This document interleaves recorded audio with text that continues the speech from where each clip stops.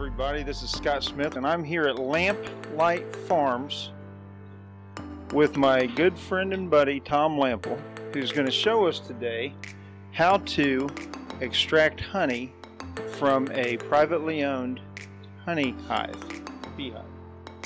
So, with no further ado, let me introduce you to Tom Lampl. Oh. So what's the process like, Tom? It's fairly simple. We've taken the boxes off of the hives already with the frames full of honey. They're capped off.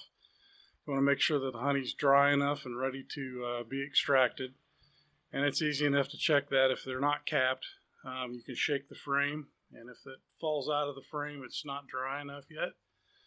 It's still in the nectar form. And if it's capped, it's ready. So you know that, and you can pull the frames off. And I've already done that. I've got a stack of boxes over here ready to go. And the next step in the process is to uncap the frames. So we're going to take the wax cappings off of all the cells that are full of ripe honey. And we'll take those frames then, and we'll put them in this radial extractor. And it spins it. And basically we'll throw the honey out of the cells and into the sides of the machine. And we'll drain down, and then we've got a gate valve down here that we can drain it off into buckets. And we just coarse filter our honey. We want the pollen and all the good stuff to be left in it. So if you highly filter the honey, you lose all that. So okay. Ours is considered raw local honey. So for those people interested at home who would like to maybe have their own hive, what's the cost just to get started with a beginner beehive set? It's fairly steep. It adds up quickly. It sounds cheap enough, but when you get started for a full hive ready to produce honey, you're looking at $400 in the boxes and the frames, and that's just the basics. And you need a smoker and a suit and hive tools, and if you don't have extracting equipment, you're going to be looking at cutting your comb out and maybe squeezing it. Do you think maybe we'd be able to show the manual way to do this on one or two? I don't have a manual extractor. It basically would be the same thing here with a hand crank. I see. They've got that one. Or you can just take it and put it in cheesecloth and just squeeze it. And wax will be retained in the cheesecloth and the honey drains out. For somebody just getting started, what would be the volume that they could expect from one hive? If you're just getting started, I would suggest probably the first year you're not going to take anything. You're going to leave it all for the bees. If you're lucky in the second year, you know, it just depends on the season. You could get, 40 pounds off your hive or more. But the weather, it's just like farming. It's dependent on the weather. You get a really dry year or too wet of a spring, and you lose your nectar flow, and there's just no production. This has been a tremendous year. So this is my second time pulling honey, and I've got a third to go yet. Okay, so what's the most honey you've ever pulled from one comb? One hive, my third hive down in this stack, I think I pulled 6 medium supers off of that one this year, and that's about 40 pounds per super. So that's a bunch. It's been the biggest producer of my whole yard. And just as an average, what does honey sell for at this point in time? Somewhere between $8 and $10 a pound is the going rate. Okay, guys. Well, you heard it from the master, so we're going to watch this process. Stay tuned. We do all the cutting, and he feeds the so extractor. What you're doing right now, Tom. I'm just cutting the caps off these cells to release the honey that's stored inside. And so each of these cells there would be several of these located in each hive. Is that correct? Yeah, these frames. There's about deep frames got 2,000 cells per side. Is that right? I think. And these are medium frames. They're just a little bit easier to handle for the beekeeper. The deep frames can get really heavy and hard to handle. So these are a little bit more manageable. Come on now. I got to get a bigger lean there, Dad, so they'll roll those cappings. There it goes.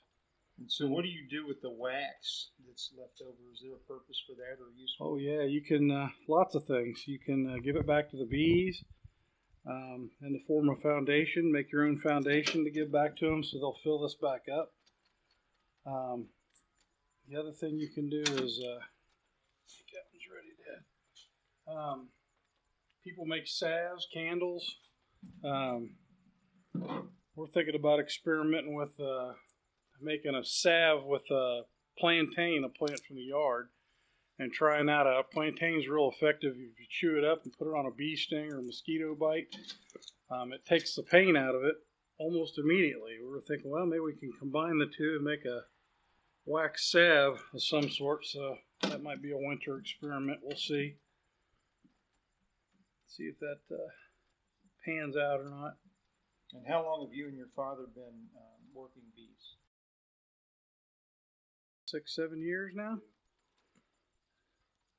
We grow a garden usually, and we didn't have any bees on our plants one year. We noticed that we had really nice green bean plants and no bees, and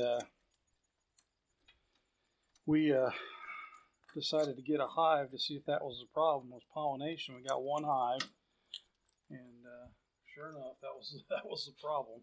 Because the very next season, I had garbage bags full of stuff, and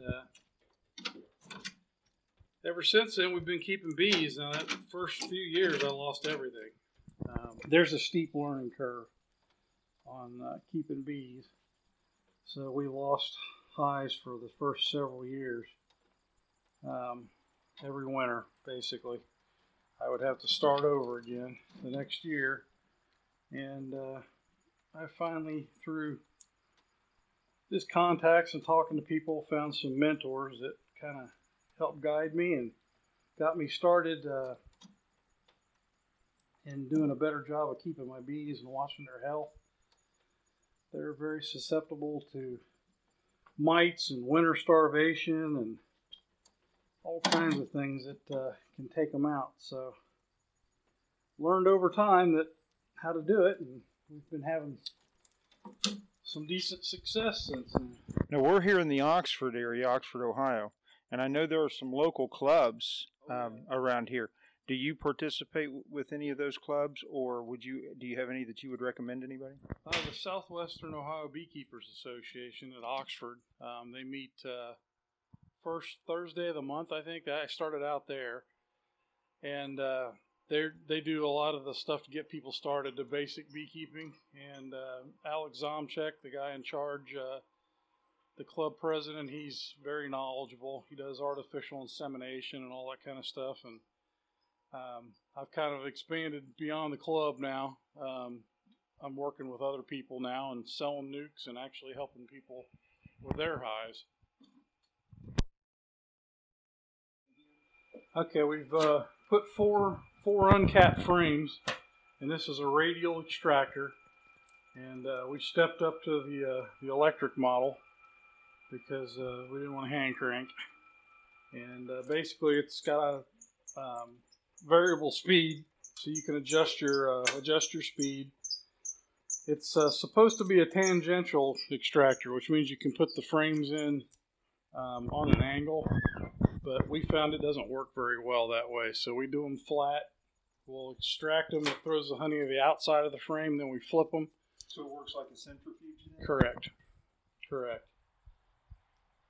And so there's a honeycomb that has the honey extractor. Yep, you can see it's all out of that side. When he flips it over, you'll see how it's still full on this side.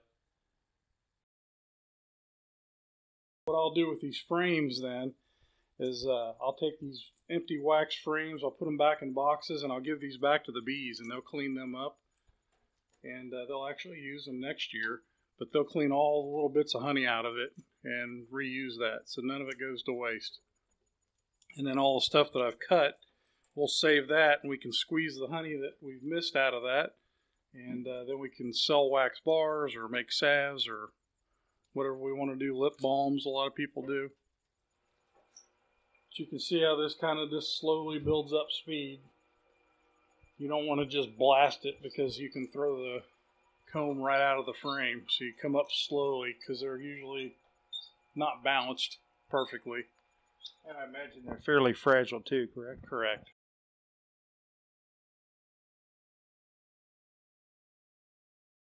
So I see that at the bottom of your unit here, you've got buckets set up and what looks like a drain of some sort.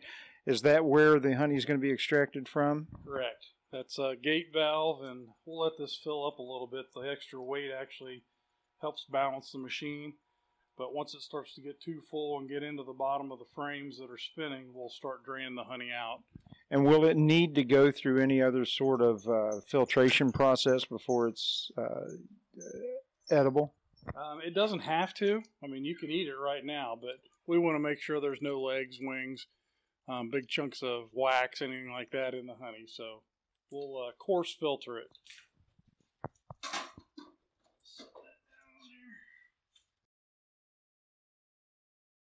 So that's the filter? Correct. Filtration system? Yep, just a coarse filter. Local honey doesn't compare to the stuff you get at the grocery store. You're going to find that it's going to be more expensive. One, there's a lot more labor in it.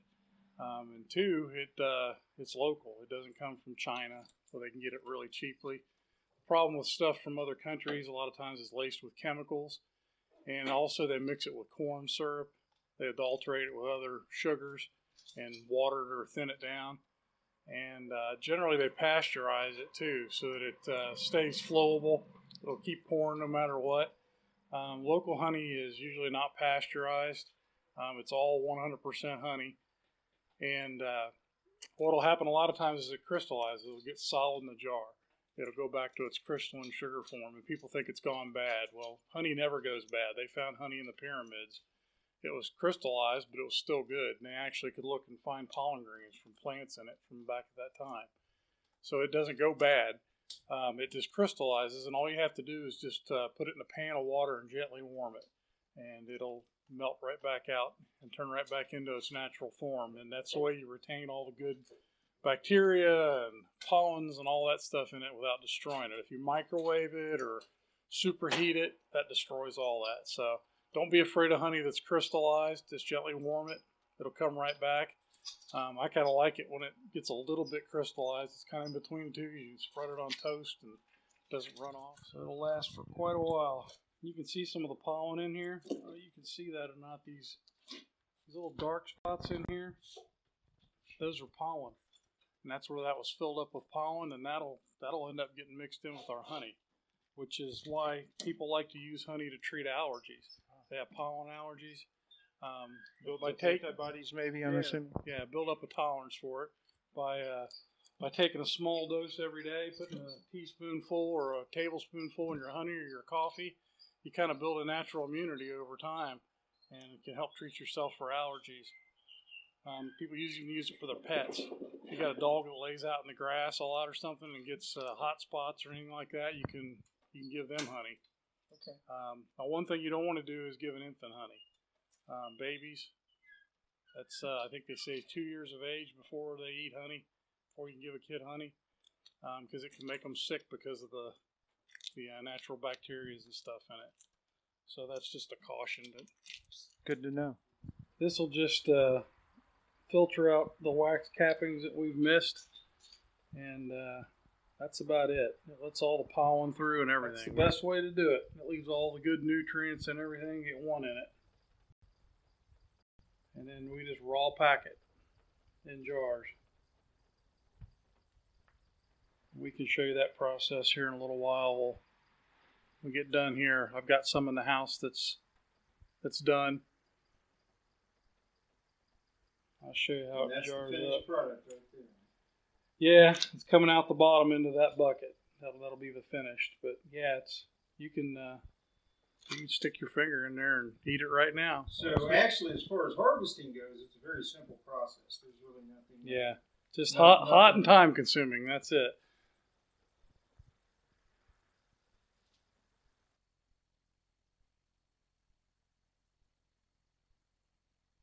This process, you're harvesting honey, but there is a real benefit that you're raising the bees and keeping them going. Now, do you follow the? So I understand that you're cognizant of the issue with bees being in peril. What about the monarch butterflies?